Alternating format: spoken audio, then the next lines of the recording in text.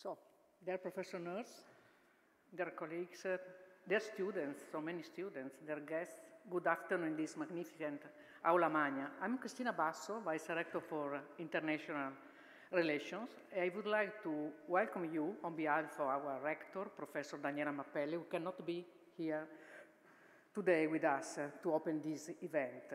As you well know, the 2022, we are celebrating the 800th anniversary of our, of course, University of Padua from the foundation. And among the special events, there is a series of Nobel lectures given by Nobel laureates in various fields. The field of today is physiology and medicine, and our university can count several highlights along the centuries in this field. You can think about Gabriele Falloppio, Realdo Colombo, Andrea Vesaglio, Fabricius Apacomendente, William Harvey from UK, and Giovanni Battista Morgani, but last but not least, the father of modern pathology, intended as gross pathology. Then, in 19th century, Virchow proposed that omnis cellula e cellula, each cell come from another cell, which became a fundamental concept for cell theory and introduced the era of cellular and molecular pathology. As part of its 800th anniversary celebration, today we have the honor to host the Nobel lecture of Sir Paul Nurse. Professor Nurse shared the 2001 Nobel Prize laureate in medicine with Hartwell and Timant for their discoveries of key regulators of the cell cycle. It is my pleasure to leave the floor to Professor Telmo Pievani to more properly introduce our distinguished guest, Professor Nurse, with a very challenging title, What is Life?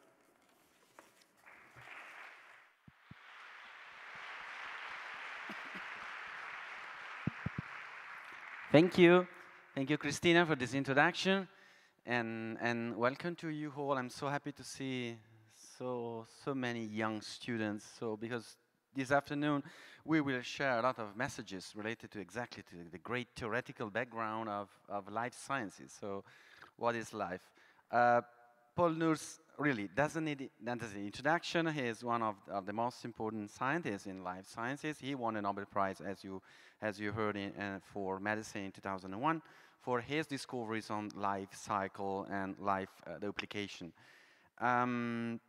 He has a wonderful career. Now he is director of the Francis Crick Institute, and he has been president of the Rockefeller University and Royal Society in UK, and he's a great biologist and geneticist. One of the great occasion, furthermore, that we have today to dialogue with Paul Nurse is that 2 years ago and 1 year ago for the Italian edition, he published a very interesting book with this classical and very ambitious title. So, what is life? That is a title, maybe you remember, that was exactly the title chosen by Erwin Schrödinger for his classic book about what is life in 1944, quite immediately after the Second World War. The great founder of the quantum mechanics was writing this book about the general definition of life. And in this new edition of the question, the answer proposed by Paul Nurse is related to 5 principles of what we can consider a living entity. But we will discuss about this principle. So it's a great pleasure to dialogue with you. We decided not to have a classical standard Nobel lecture, but a conversation. And then Professor Nurse will be available to discuss. We'll be happy to share questions with you. So my first question, Paul, is related to your favorite organisms, because in this book you say that these are butterflies, but immediately after butterflies is yeast, because you think that yeast is this wonderful mushroom, unicellular mushroom, with many unexpected and very interesting connections with us, with multicellular mammals like us. So can you explain to us why you love so much yeast since your young period in a brewery, right? In a brewery lab. So yeast is a common line for your life. And welcome, and it's a great to have you as a guest here. Yes, it started in a brewery, and I still like beer, I have to say. Can I just say how excited I am to be here? the birth of modern science, the birth of modern medicine, 800 years of a great university. I've been wanting to come here for decades, and now I'm here. So I'm very pleased to see all of you. Yeast, why yeast? You know, it has to do with the tree of life, really. The first tree of life was in Charles Darwin's book, The Origin of Species, and that tree of life indicated in a rather impressive pictorial representation that all living things on our planet were associated, connected by descent. And what that in turn meant, of course, is that understanding a simple organism like yeast is informative about all other living things, including ourselves. And because a yeast is A, simple, B, easy to investigate, C, cheap to investigate, it is a very powerful model system. There's other model systems, flies, worms, mice. Yeast is the simplest eukaryote. And what we learn from yeast has turned out to be relevant to ourselves. And we may get into that a bit later, because I had a euphoric moment in contributing to that connection. So yeast I studied because I thought it might inform us about principles of life, particularly the reproduction of one cell into two, which is the basis of reproduction and growth in all living things. And when I started, and I was in my early 20s, and this is 50 years ago, when I started, I just thought maybe, just maybe, by studying this simple yeast, I might help understand a little bit what happens in cells of all other life.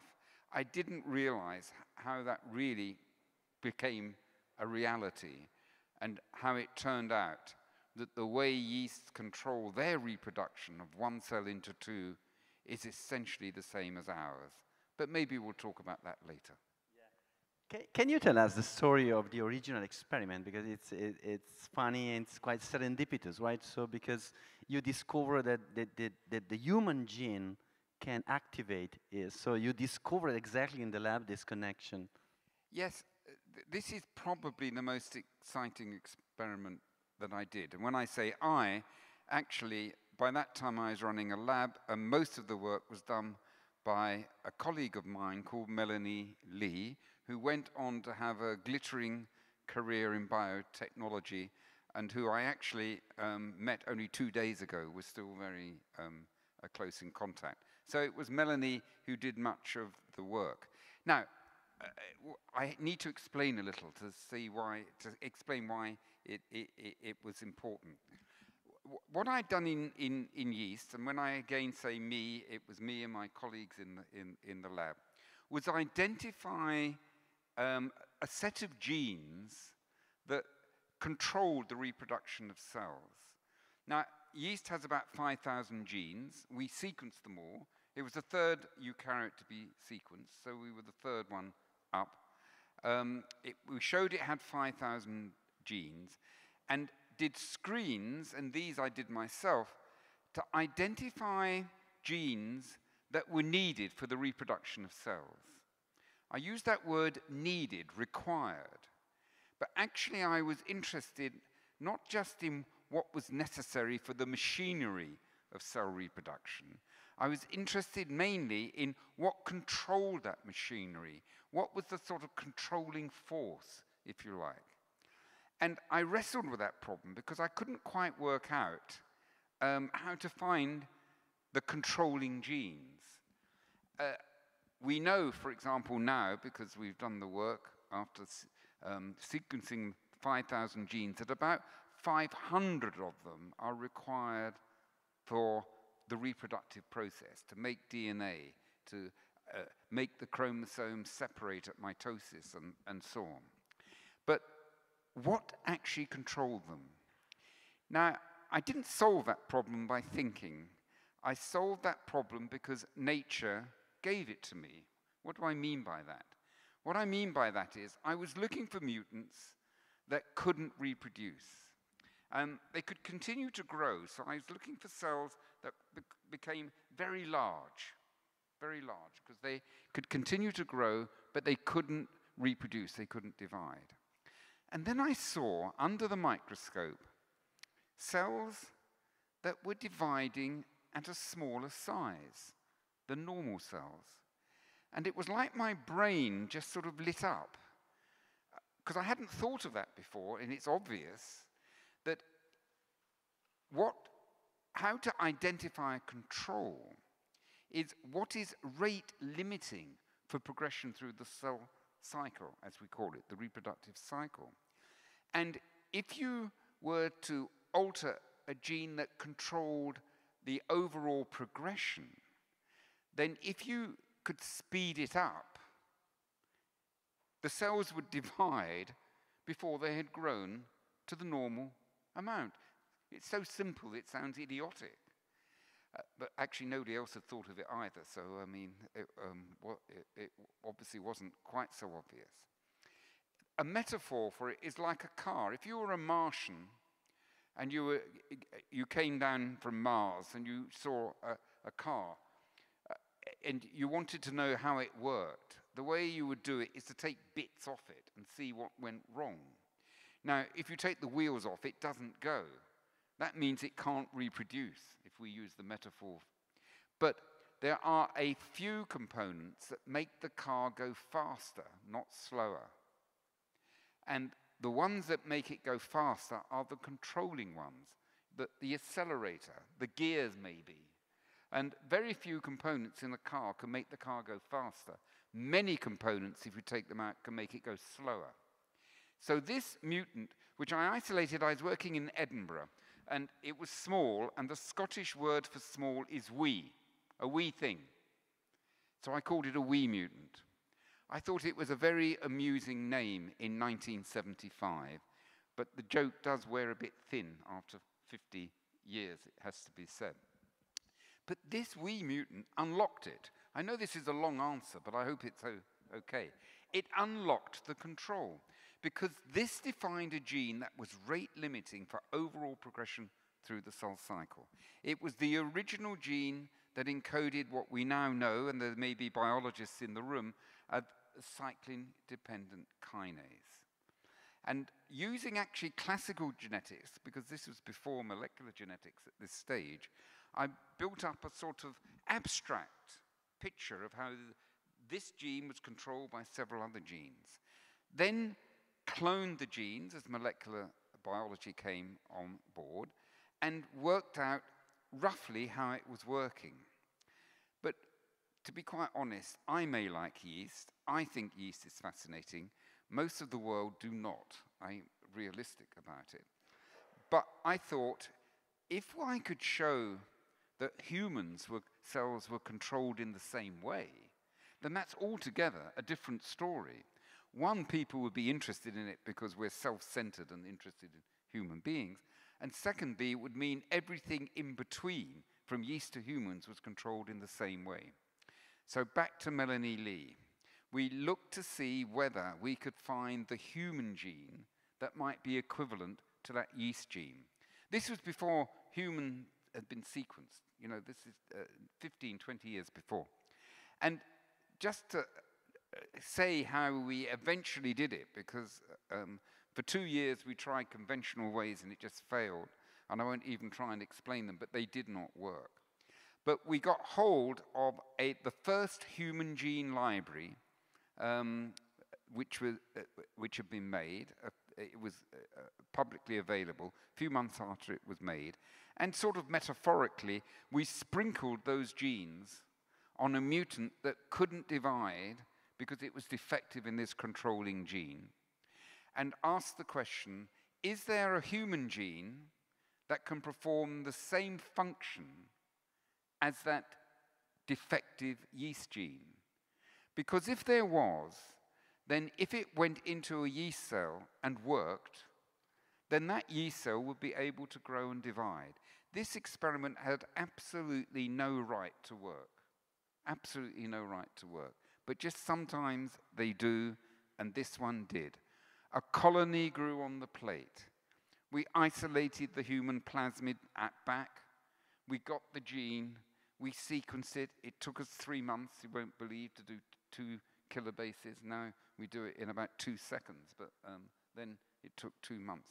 All the time, I felt like Jesus Christ being taken to the top of the mountain with the promised land in front of me, and that the devil was going to just push me off and it would all disappear. And then finally it came out on the ticker tape. The gene was 61% identical in amino acid sequence, and only 1 amino acid different in size. And this meant that the control of cell reproduction in yeast and humans was the same, and it had been the same for the last 1,500 million years, which is the time for the common ancestor, approximately, between yeast and human beings. So for 1,500 million years, this had been conserved sufficiently that we could take the human gene out and it would work perfectly, by the way. I don't mean, approximately, I mean perfectly. It was a sense of wonder. It does connect all life. You cannot, I looked at that clone, I looked at the sequence, and you could not believe it. It's a wonderful example of the ingenuity of science methodology before molecular genetics, before Human Genome Project, and so on. So that's a great story. At the end of your book, you condense your definition of life into 3 principles, mainly. One is the ability to evolve, of course. Second one is to be delimited by communicating with physical entities, like mainly cell, with the membranes. And the third one is, you say, be physical, chemical, and informational machines. And you use this term that is wetware, not hardware, not software, but wetware. So can you explain to us in which sense we can consider a cell something like a computational machine? Yes, so just to say 1 or 2 things on what you said. The first of those, that a living thing is something, an object, an entity that can evolve by natural selection, was the idea of Muller, a famous geneticist who worked in US, origins from Europe, in the 1960s. And it's a very clever way to view it. So it wasn't my idea. The second thing in this, about this book was I wanted to write something which would still be true 50 and 100 years from now. So it didn't try to look over the horizon. It just took the principles we were already aware of and put them together in a particular way. I've read too many books and watched too many TV programs that disappear after 2, 3, 4 years because you're always overlooking over the horizon and you get it wrong. I don't mind getting it wrong, but if you're going to make the effort of writing a book, you better get it right, I thought. Wetware. I'd like to again think it was my idea. It wasn't. It was Dennis Bray, a friend of mine who worked in Cambridge. What does it mean? Well, I was arguing that life, as you said, a chemical, physical, and informational machine. It is built on information. Biological science, we think of it as chemistry, biochemistry and molecular, but it is also a science of information, of processing information and using information. Increasingly, that's becoming clear that they're informational machines. And wetware is to contrast hardware. Because when we think of informational machines, we immediately think of computers. And computers have a certain set of hardware, which we then manipulate with software. And the hardware cannot be rewired. But if you think of the computational work going inside of a cell, which is based upon chemicals in solution chemistry, because you're connecting different molecules through solution, you can reconnect them in different ways that didn't exist before. Now, we're only scratching the surface there as to what that might mean, but it's becoming clear that that happens. So Dennis called this wetware because what most people would do is say, oh, we'll take a radio circuit and then put names of genes on it. But that isn't quite right, because those are connected in a hardwired way. What you have with the computational, informational activities of a cell, of life, is wetware because you can reconnect it in different sorts of ways. I predict that over the next decades we will see that increasingly happen, and it will enrich our understanding of how information is processed. Sure. I have a quite theoretical question, because in your 5 principles about life, there is a role for teleonomy, right? You say that organisms behave like a whole, finalized with a tendency to have a purpose. So reproduction, self-organization, homeostasis, and so on. You know that purpose in biology is a quite controversial concept. So in which sense you think that organisms are teleonomic entities? I lit a purpose round the book to be controversial, just to make people feel uncomfortable. It is absolutely true. Now, the word, you use teleonomic. It's very close to teleological. Teleonomic, I first saw it being used, and I think it was first done by Monod, I think, in his book of 1973. And I don't know, I never met him. I did meet Jacob, but I never met Monod. And he uses that word to put a bit of distance from teleological, because purpose is a charged word in biology, because just behind it is purposeful behaviors. A divine creator is only a step or two away, and that's the reason why it's not light. I'm comfortable with it, completely comfortable with it. Now, oh, by the way, not with divine creators creating life and governing evolution. I'm not comfortable with that. I'm comfortable with the word teleonomic and purpose. And why is that? Because living things behave as a whole. And what we mean when we say holistic and behaving as a whole is that they have purposeful behaviors to deliver something as a whole, which makes no sense in the molecular details that sit beneath it. By the way, it's not that I think there's a contradiction between reductionism and holism. They're perfectly integrated one with another. I think it's a false war that can happen there. But we have molecular details that lead to purposeful behaviors as a whole. Purposeful behaviors like homeostasis, like growth, like reproduction, all, by the way, encapsulated in a cell, which is the simplest entity which unambiguously is alive. We can talk about viruses, which are a bit complicated, but cells unambiguously alive. So I think it's useful to think about purpose. It's useful. I'm a molecular geneticist, but molecular genetics only makes sense when you think about the behavior of the cell as a whole, or the living organism as a whole. Geneticists are holists, investigating them in reductionist ways. And purposeful behaviors are central to that. So I have no problem with it. I have to say, my colleagues do. And I think they've just got scared, whereas they should just stick to the principles that really matter. There's nothing to be frightened of. Yeah. In the book, in the page of the book, you quote a wonderful sentence by Sidney Brenner, your colleague and friend, when he said, "Mathematics is the art of the perfect. Physics is the art of the optimal, while biology is the art of the satisfying," in the sense that it works, but even if it's never perfect. So can you explain to us why do you agree with this sentence about life as always a little bit imperfect but creative? Sidney Brenner, brilliant, by the way, absolutely brilliant, died about 3 or 4 years ago now. Very, very imaginative, very, very clever, and always witty.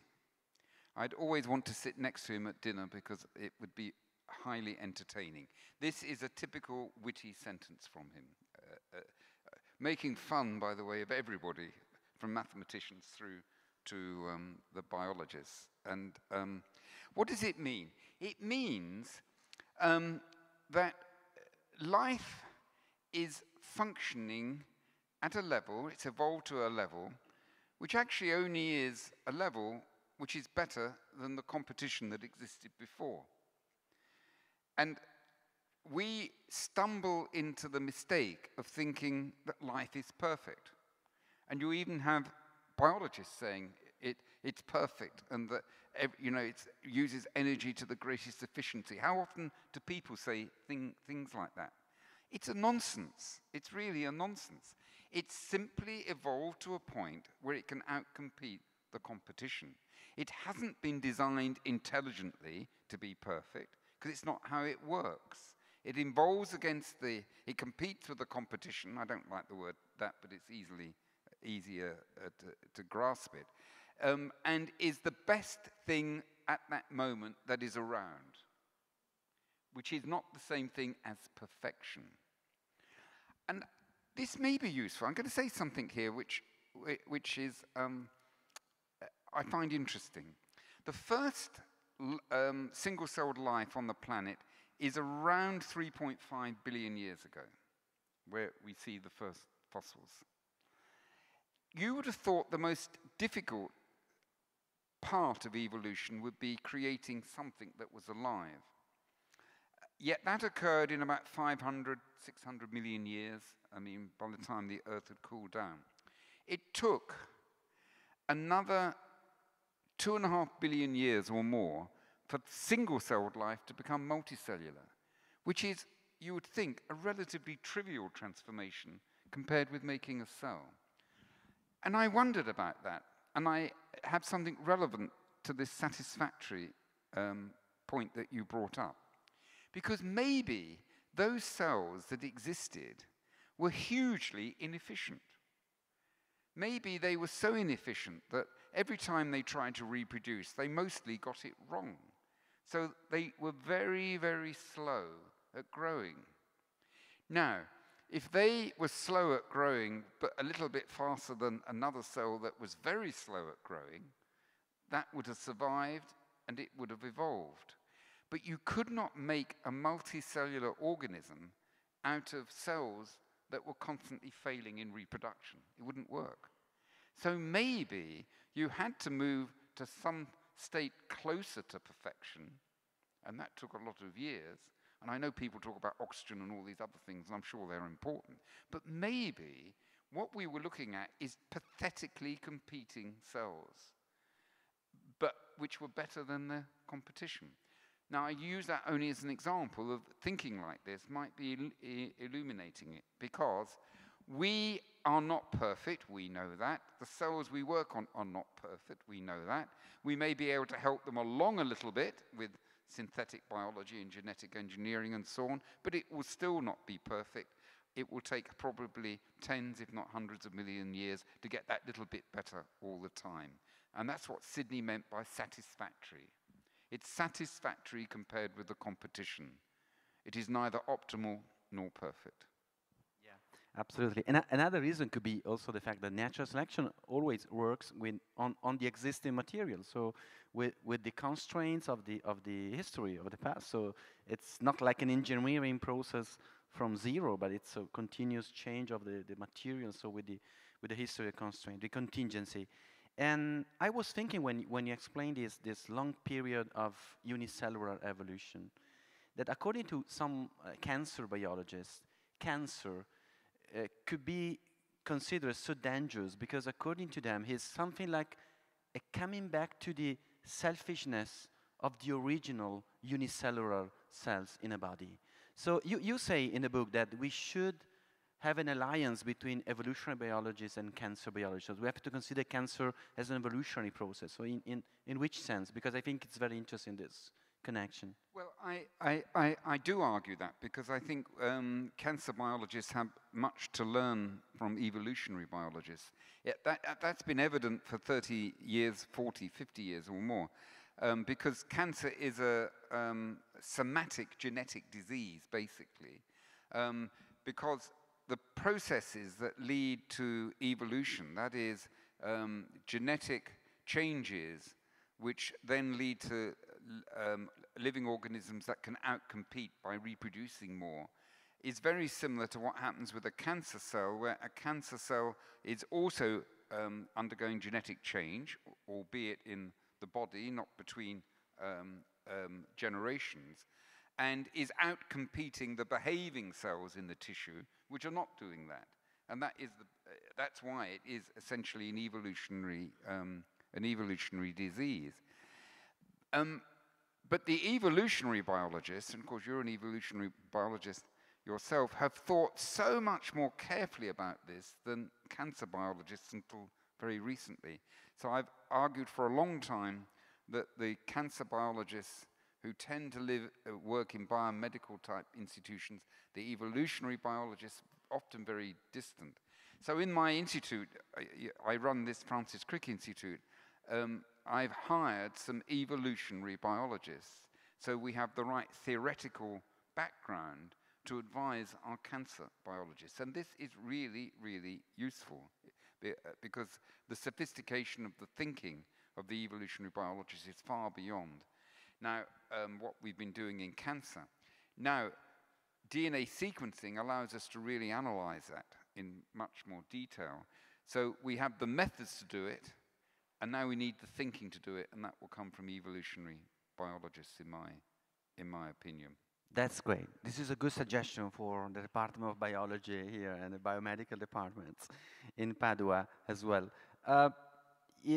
One of the 5 principles, of course, related to DNA, right? And the wonderful properties of the DNA to be quite paradoxically so stable in evolution, but at the same time variable, so able to accumulate mutations and variants. So at the same time, stability and change for 3 billion and 3.5 billion years. This universality of DNA is also the theoretical base for genetic engineering, and you wrote about this in the book.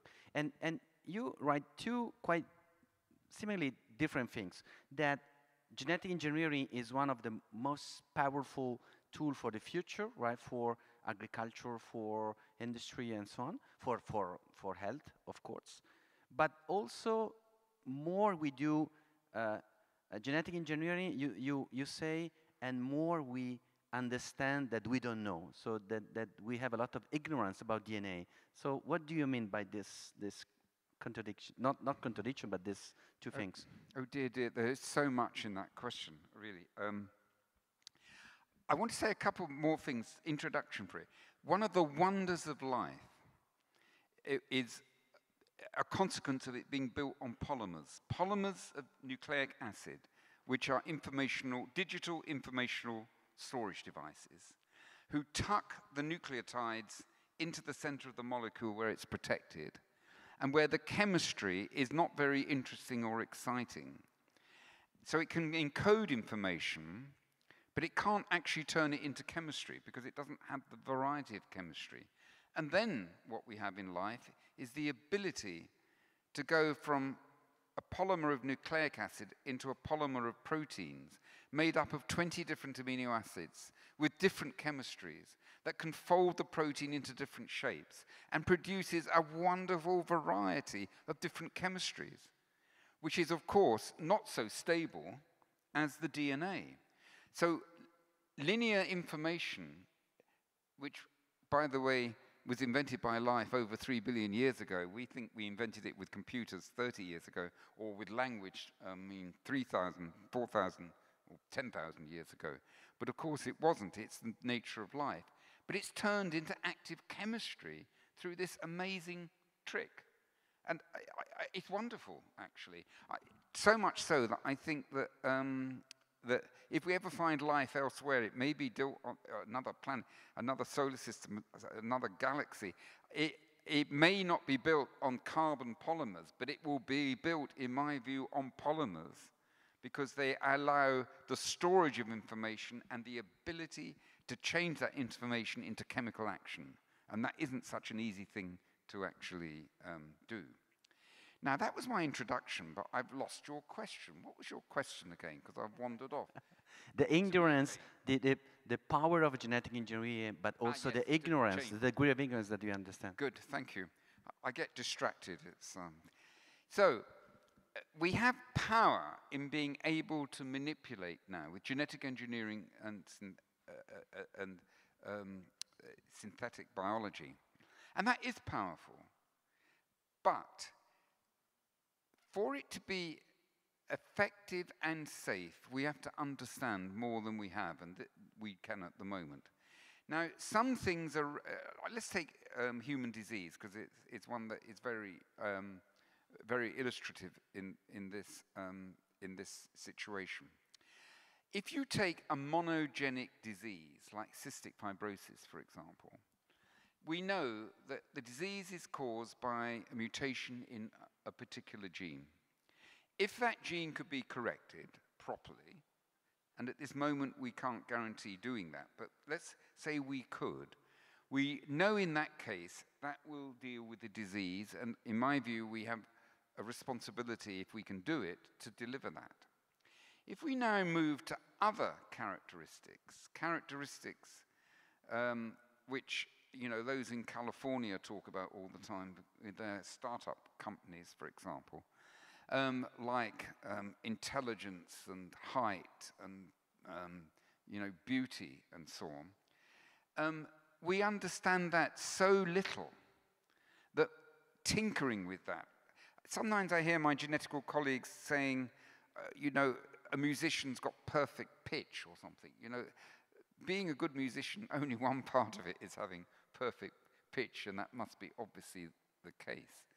We simply do not understand enough about how genes produce lots of human behaviors to be able to think about doing anything about them, or for that matter, in my view, to actually do anything about them. To cure a disease, I think, is something that is acceptable if we know enough. These other things, we certainly don't know enough, and even if we did, I don't think we should be doing it. It just isn't right. Clear. I have few other questions for you, and then it's time for questions for the audience, so be prepared. I have to ask you something about vaccines, because you write in the book something that is very impressive. You say in the book that to be against vaccines is not just in the case of COVID-19, but in a general sense, it's not just wrong. It's unethical. It's immoral. Yeah, in which sense? I do. Sorry. Yes, I do say that. And maybe that's we have. Hello. Yes. Oh, we're no, on. it's okay. Yeah. Why do I say that? Well, often those who are against vaccination will say it's an individual's choice, and it's my choice if I don't want to be vaccinated. And of course, it's an argument. But the point, of course, is that they therefore do not think of their colleagues. What they're saying is, I don't want to be vaccinated, I'm prepared to take the risk of the disease, if they were rational about it, because I know there's an irrationality, which I'll come to in a moment. But what they forget is that they have a public responsibility to those around them. And if they were to go and live in the middle of a desert and see nobody and say that they shouldn't be vaccinated, okay, but they don't.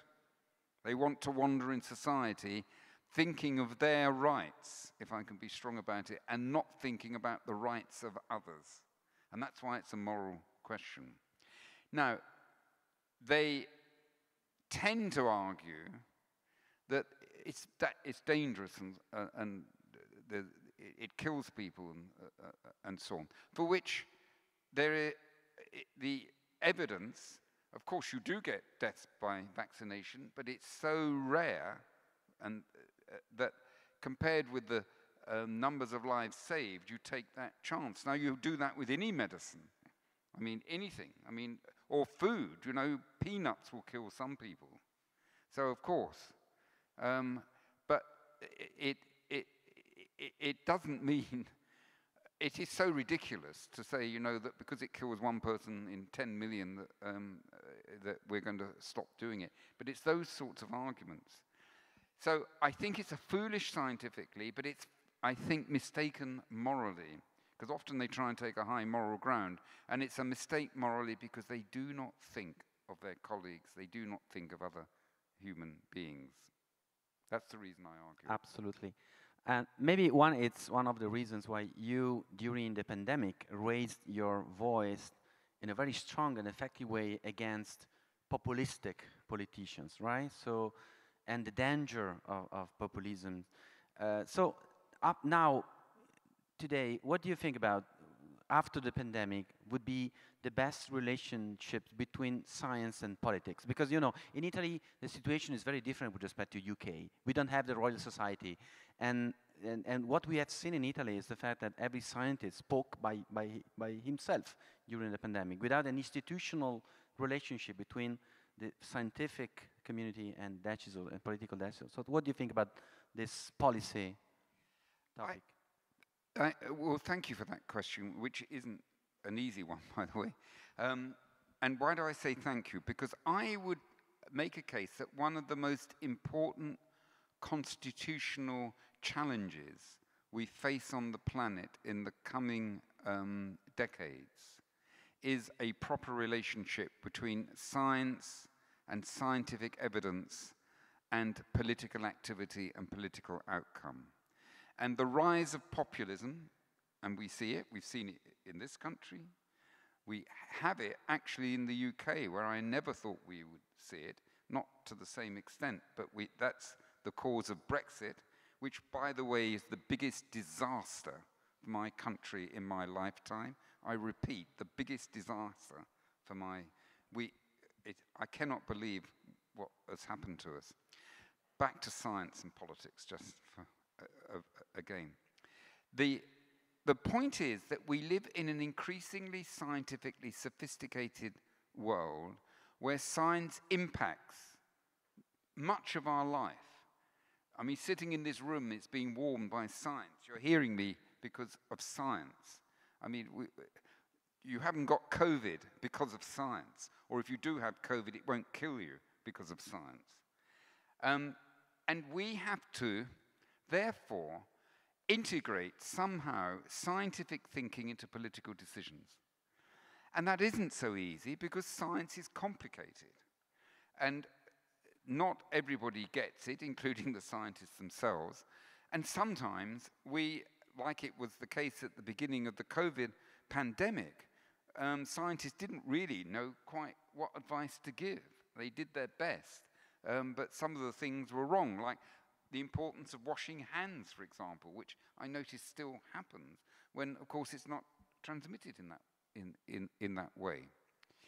But trying to integrate complex things involving science with the political system, we have to solve that. It is the biggest challenge. We can't go on with populism because populism leads to terrible things. We've seen it. We've seen it earlier last century. We've seen it in Brazil in the last 5 years. Because populism is no respecter of evidence. Populism is no respecter of reason. And as a consequence of that, our politics gets tainted and cannot work properly.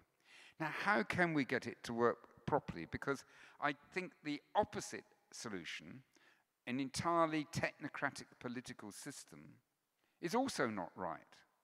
I mean, because that pushes away from the debate the fact that we are human beings living in a society. So we have to find a middle way. So let's take some problems just to illustrate what I mean by that. When does life begin? Now, this is a question we cannot answer. Some would say when you have a fertilized egg. although the oocyte and the sperm before it would, of course, be life as well. It used to be said, before we understood biology more, by many societies and religions, the birth of a child.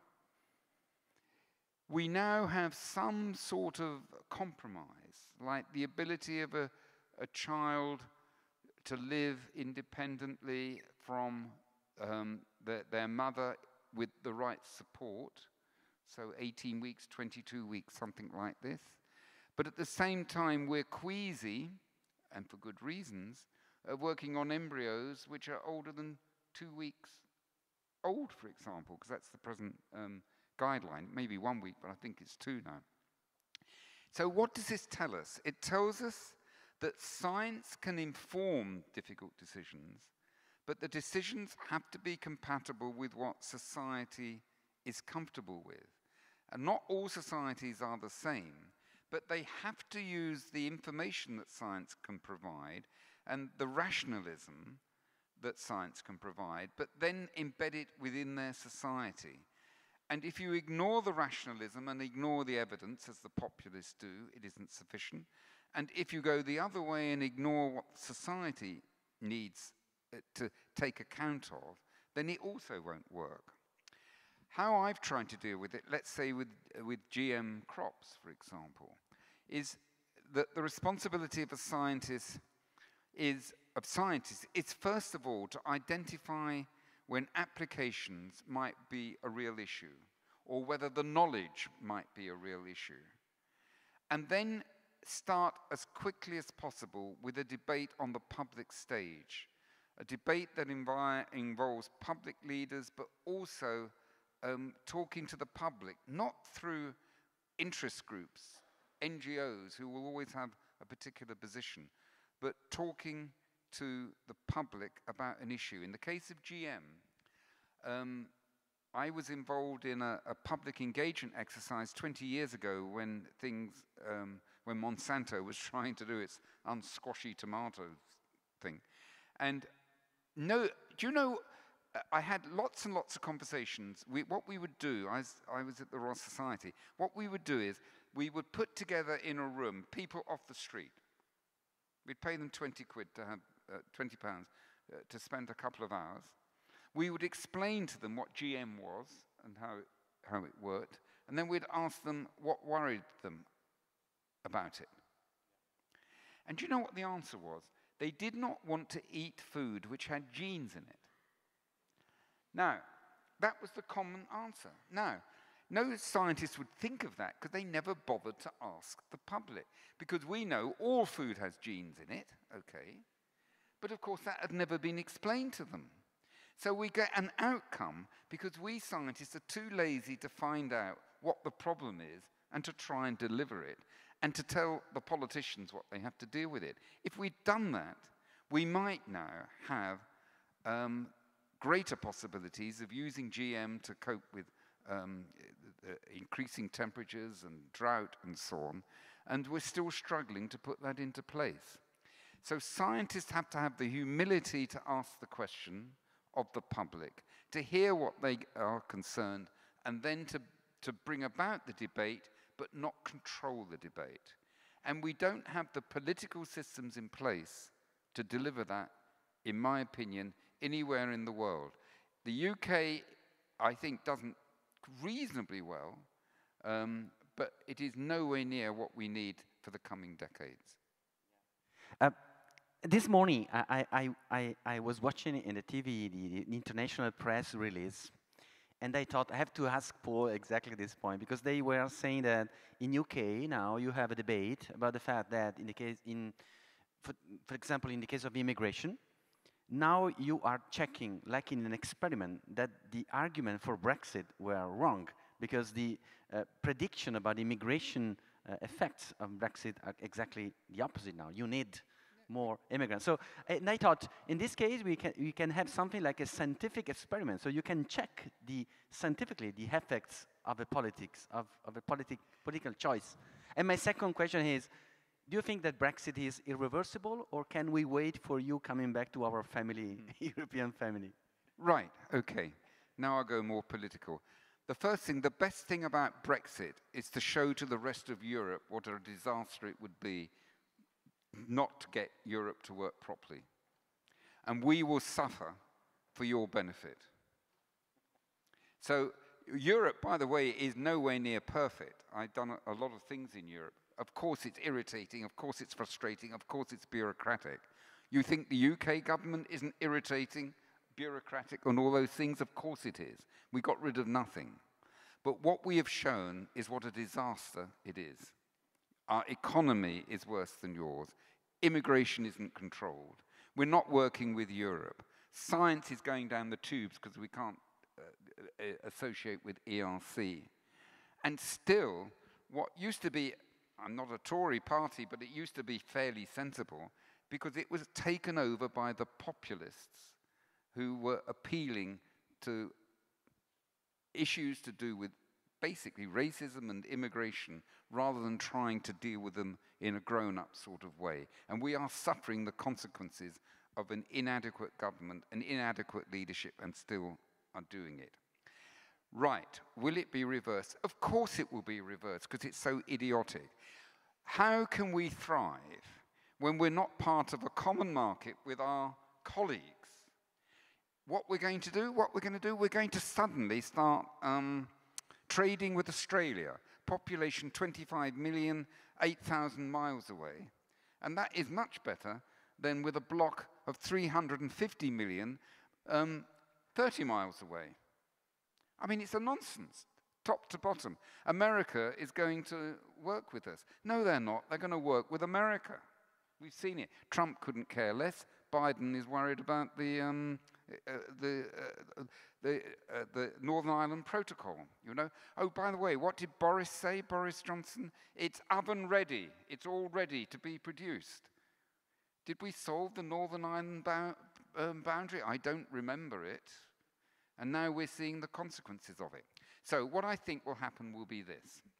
We will lose our present government, okay, because they've shown what they are. We will get a different party or a different coalition. They won't take on Brexit before it because the Tories will scream about immigration. They will make Brexit work by linking with the common market. Then somebody will notice, yes, we're following the rules, but we don't have any impact on making the rules. Maybe, how can we solve that? Oh, we can go back into the European Union.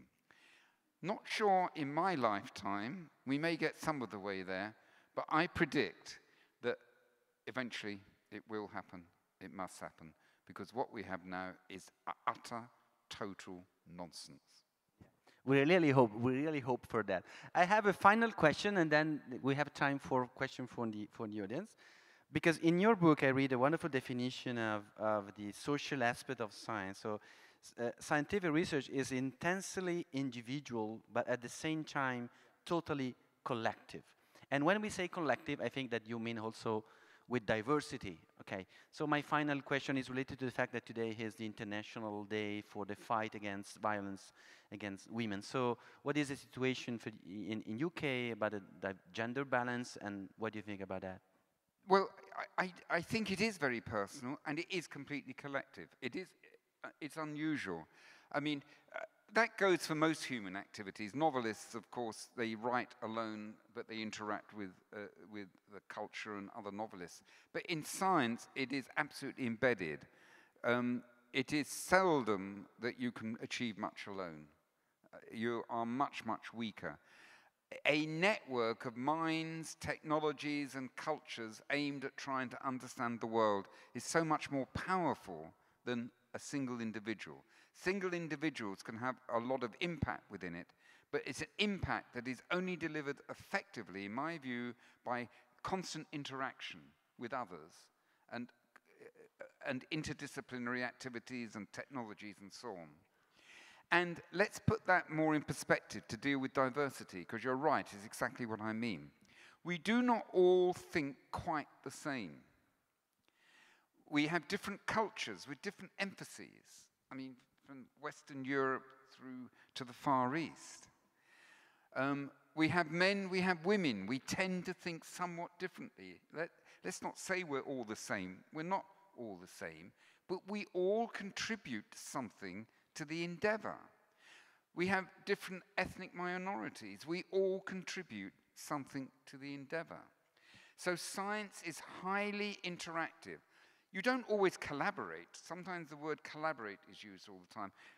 I barely collaborate with anybody in the sense of publishing papers together. I interact with people all the time. Some people love collaborating. They bring this technology and so on, and that's great. But I talk a lot with people, and I interact a lot with people. So it is as a community, a diversified community, and we are making progress with gender. I mean, in my lifetime, I've seen that happen. It's still to be fully developed, but we are making progress. We have to make progress with diversity elsewhere. Indeed individualistic, but indeed totally part of a society which has got an objective, a high objective of pursuing the truth and finding out how the world and how ourselves work. And to do that, we need the work of the community working together, and we need great individuals within that. Thank you so much. Thank you. That's great. That's great.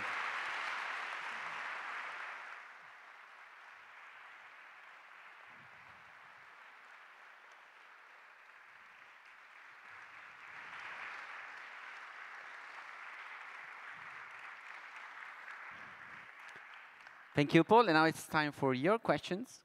And Franco has a microphone for you, and you can over there, Franco. Ah, okay, another microphone. Please. Thank you. Hello. Hello. So 3 questions. The first is, so you mentioned the transmission of life as a mostly linear process. At the same time, physicists actually are exploring quantum computing, which is a language where things can be here and there at the same time, true and false at the same time, and that would add complexity to life. Do you think in the next future, life might integrate this extremely complex language and evolve to something we have never seen? This was the first question. The second one is... One at a time, one at a time. I'm too old to have that long memory, okay. So I think the question was about the different languages and integrating different languages. And I think this is a very interesting, I've written a little bit about this because I think that different scientific endeavors, it's not just science, but different scientific endeavors put greater emphases on different sorts of language. If you look at theoretical physics, it's completely built upon mathematics. It makes no sense in the language of common sense, really. It's built on mathematics. And that is the simplest example. But there may be languages, and this is what I have written about, where we can, in biology, need a different sort of language, maybe, to actually express what's going on. And that's to do... And you'll hear my hesitancy, because I don't really know what I'm meaning with, I don't have the language for what I'm trying to say, really. But because of the complexity of life, I wonder whether the way of thinking of language, the digital linear way of thinking, is in fact entirely suitable for a complex network. And I've tried this out on people and who understand networks, and they say I'm wrong, and I probably am. But I think we should keep the door open to different sorts of thinking, because thinking is sort of based on language, different sorts of thinking that can embrace complexity and complex interactions. I do not know what that looks like, and it may be nonsense. Second question.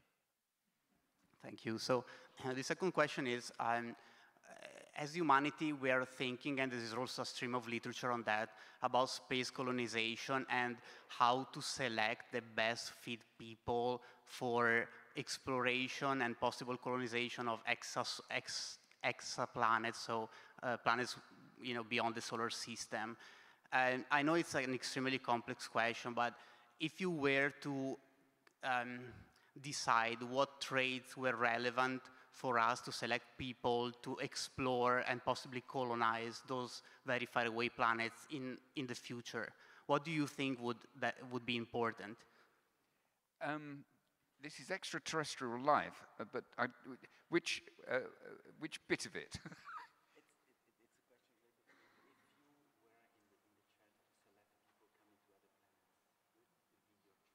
Oh, selection of people. Oh my goodness, oh my goodness. Well, I wouldn't let scientists do it, I can tell you that. You know, I don't want to answer your question because I don't think it's quite right, okay? Why do I say it's not quite right? Because we do not always respect all aspects of the diversity of life. Because we tend to make judgments based on the diversity that is important at that time in the circumstances where we are. And it could well be that on the planet, you know, Alpha Cygni or whatever star, something Proxima, I think it is, there's astronomers in the room, the diversity of skill sets that we have here may not be the appropriate ones for the other place. We can't predict them. You could say there's certain commonalities, like being decent human beings is one I'd choose, but the particular other aspects, I don't think we can choose. So my answer would be diversity. Prego, please.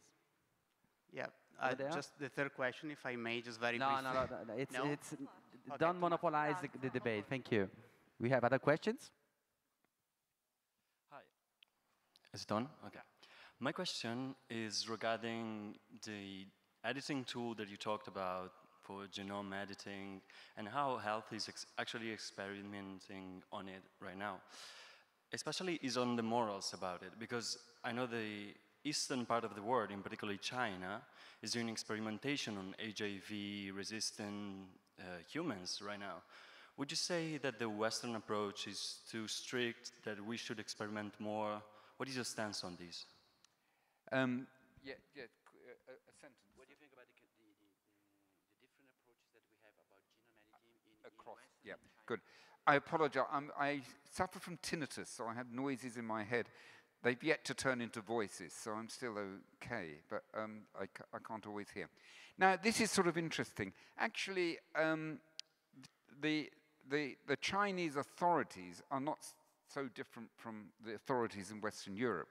What was there is that a rogue scientist managed to do something which, in fact, the authorities didn't want doing, and in fact, that person was imprisoned, as you probably know. But what it meant was in fact, curiously, for China, they didn't have control over what was actually happening. But the point you're making is a correct one, that there is a diversity of what is acceptable in a variety of things in different countries.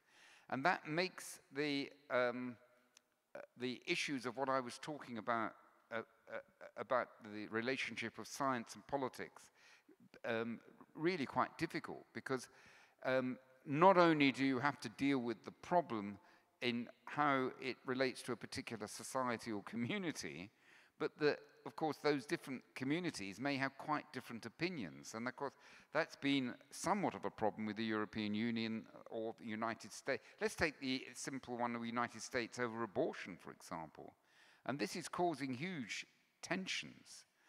Now, I don't have a solution for that, but the only way through that is talk, talk, talk, talk. And the problem is that so rapidly the warring battalions get put in place, as we see in the US with the Democratic and Republican position over this issue, and it is impossible to talk anymore. So as long as you cannot talk about these issues in the human society will fail. It will fail, and America will fail if it can't sort this out. And this is only one example of it. So we have to have societies and communities that can talk about these issues, and not only that, we've got to do it on the world stage. Tough one, but that's what our children or our grandchildren have got to solve. There's no other solution because the world is globalized and we've got to deal with it. Now, I'm not utterly pessimistic about it because in fact, I'm hopelessly optimistic about the world mostly because I think we will solve it. Look at climate change. 20 years ago, it was being utterly ignored. Now, we still haven't, of course, delivered what we deliver, but at least, everybody is saying this is a major problem, and that's the first thing. And you wouldn't have predicted it 10, 15 years ago. And so maybe there's hope. Thank you. Please. Other questions? Here?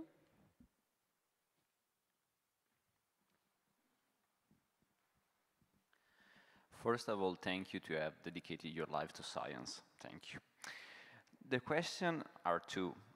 First of all, do you think the cell is something like a fundamental constituent of the origin of life? Like in the origin of the universe, cell was the first constituent? Or is it possible that did it assemble itself through other inorganic constituents first? And second, can I do it one at a time? So I think the question was about the origin of life and the way. Now, this is why are you all asking me such difficult questions? You know, I mean, I really struggle with the origin of life. I read quite a lot of books about it. I mean, they're very nicely written. They have to be speculative, but you probably have read them yourself. But I mean. The point is we cannot make life in one go as we know it now. You know, we need the chemical machine and we need the genes in it working in a particular way. And the whole thing, you can't do one thing without the other. And of course, what people have suggested, well, maybe in, you know, these hydrothermal vents with heat, maybe there's little structures, you know, holes in the rocks or whatever, and they start getting some chemistry going, and there's hypercycles, and maybe something could happen. And the problem is we can't easily do experiments on it because we can't go back 3.5 billion years ago, and we don't quite know what's going on, but maybe there is, I mean, there are interesting ideas out there. You asking me what I think's right? Your ideas, I would like to know. I don't know. I only think that it did happen. And so there must be an explanation for it, and perhaps we'll get nearer to it, but we probably never will know. Second question, yes. I would like to have a comment on that. Is it an easier one, by the way? What is easier? I don't think so, but I try. I've read Schrödinger's book, I've read Monod's book, Eccles' book, and Prigogine also. And so I agree with you, and I think it's not possible to build life, honestly. This is my opinion. And the second question is, it will be possible in future to build life from inorganic components that is related for the first one. Yes, so I mean, you said inorganic, you were thinking like clay particles and so on, yeah? Yeah. Well, there was an interesting guy called who wrote a book on this, actually, about 30 years ago. Was it Cairns or, I'm trying to remember, not Cairns himself, was it Cairns Smith? Anyway, he had an interesting, do you know the book I'm talking about? If you don't remember the title? It's I'll explain it, because I remember the idea, but not the person. No, it wasn't Manfred Eigen. This was very interesting. He applied the idea of, what he wanted to do was to combine hereditary with action. It's the point I was saying that DNA, you have information encoded, but no chemistry. Proteins, you have lots of chemistry, but not encoded information. And he postulated that particles of clay might have been the primitive life. And the particles of clay would accumulate by inorganic means, but there may have been certain characteristics of them, like having certain ions around, like zinc or calcium, whatever it was, that they would flake more readily and therefore reproduce more readily and therefore would outgrow the competition of normal clay particles. And so he was trying to imagine conflating the information with the chemistry and a primitive system, in this case clay, that could form life. Now, turning that into life as we now know it is almost as difficult as inventing that sort of thing in the first place.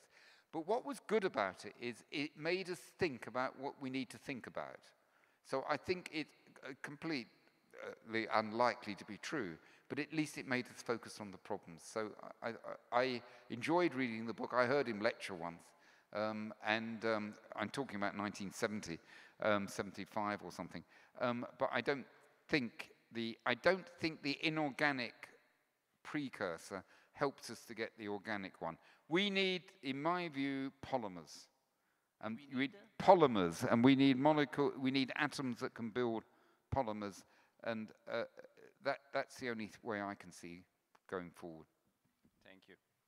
Another one there, please. So I have just one question. Very good. On the purpose of life. So far, what I've understood about the purpose of all species is just like Richard Dawkins already said, that the genes are very selfish. We evolve, all species evolve in the way that we become the fittest, not just have the longest lifetime, but to have the longest passing of genes. So to reproduce and make sure that our offsprings would carry on the genes for the longest of time. So that was what I understood about the purpose of evolution and of life. Except for humans, I was a little bit perplexed about that, because I think that humans also behave in this way of evolution. But if you tell a human being that your purpose of life is to reproduce, he would get badly offended. I think that's the case for most people. So I don't know if we are really a mutant, or are we just denying the purpose of life? Yeah. So let's talk a little bit more about purpose, because one of the other reasons why purpose is difficult for biologists to talk about is because we too quickly retreat into what purpose means for a human being. And that, in turn, we have a purpose in what we're doing, I think, as you were talking about, and living. I think that's what you were referring to. If I've got it wrong, you can explain to me later. I'm using purpose in the same meaning of the word purpose, but not in a human context. I'm using purpose as behavior, holistic behavior of an entity, not one with consciousness, because purposeful behavior and consciousness is a more complex issue. I'm simply only using it to describe an entity that behaves as a whole and therefore has a purpose. So once we drift into the perfectly legitimate issue of consciousness and how that defines purpose too, we put over another layer of complexity, which I don't want to address when I use the word purpose. I'm looking at you and not sure I've answered your question. Did I get the wrong thing, or was it roughly okay? Okay, good, right. A last one over there, please. Hi, it's Agostino. Thank you for the presentation, very interesting. Just a quick question about the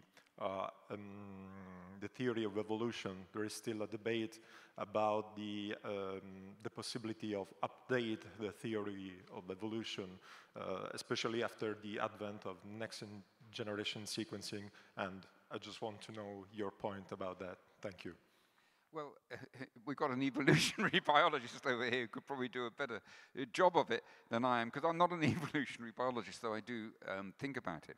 A couple of questions about modern thinking, and then maybe you might want to comment on this, because this is your territory.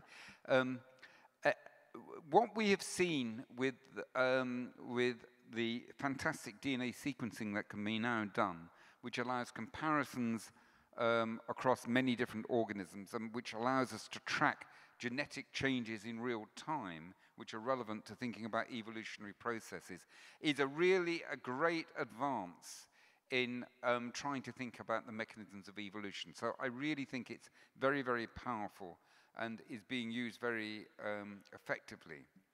There are some who, because you talked about new theories of evolution, who sort of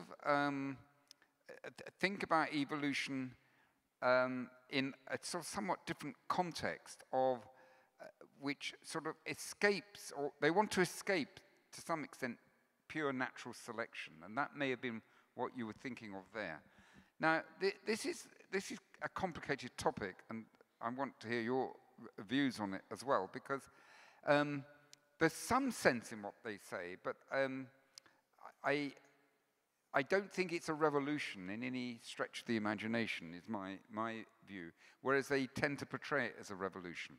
And what is it, as my understanding it is like this. If you imagined there were mountains and troughs between ideal sort of solutions or satisfactory solutions,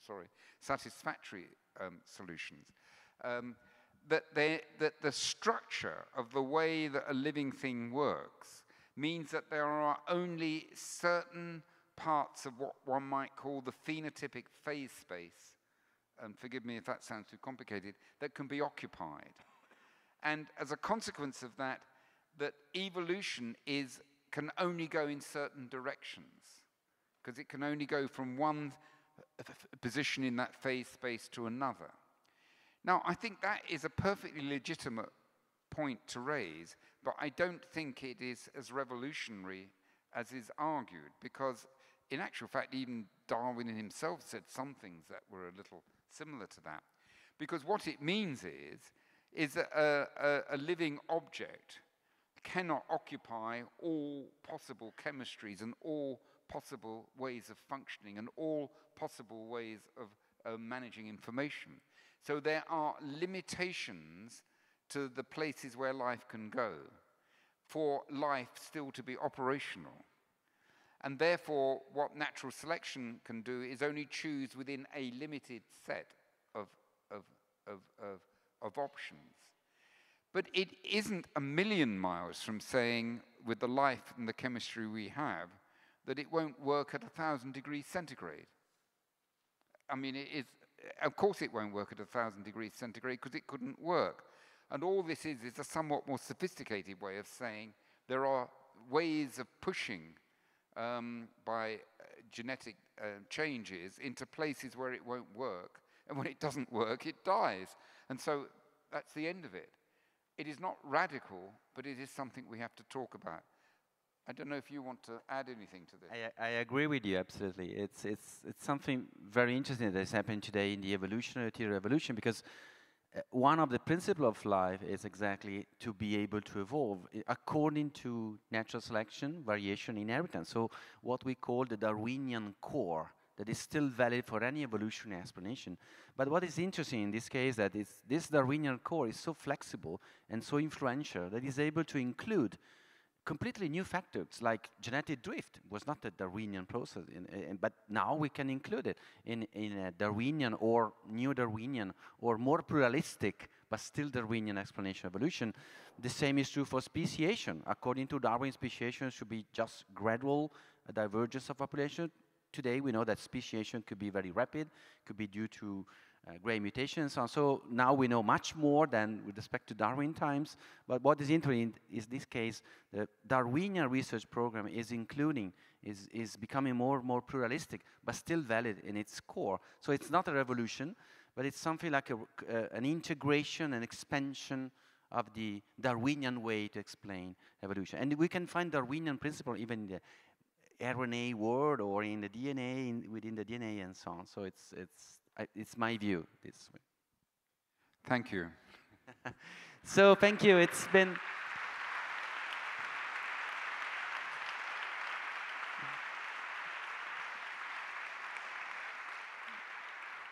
It's been what is usual to say, but in this case, it's not rhetoric. It's been a privilege to dialogue with you this afternoon in the hall where Galileo taught for 18 years. So we are so happy to have been with you for this dialogue. So thank you. Now you have to come to the botanical garden and then to the anatomical theater. So thank you so much for being here. And thank you for the questions. Thank you.